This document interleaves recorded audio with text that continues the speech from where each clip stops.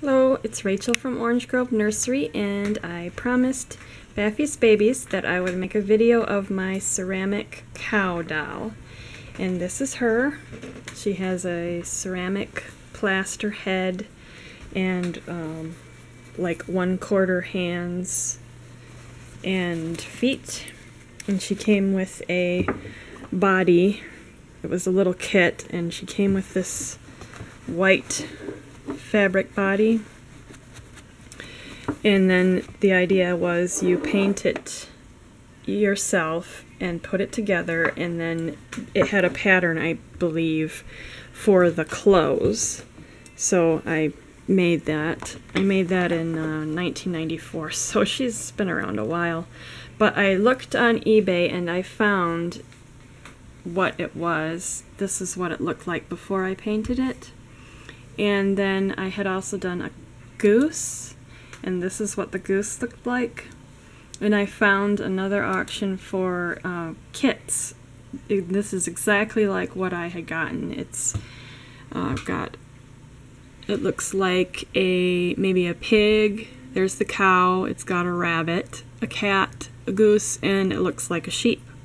So it might possibly be that your sheep was one of these, but I'm not quite sure. But this is what I found. And then I also found a sheep kit. It doesn't quite look like the one that you have, because I believe the one you have has an open mouth, but the hands and feet really make me think of it. So I wouldn't doubt if your sheep is plaster, ceramic, something like that. And then I found just the kit. It has a closed mouth, but it's very, very similar. And this same person sells all sorts of animals. Owl, rabbit, a mouse, Scotty dog, a poodle dog, a bulldog, fox, a cat, looks like a duck. There's the sheep. It's got a lop ear rabbit and a goat, and you name it, she's pretty much got it. But I thought that you might like to see that and my cow.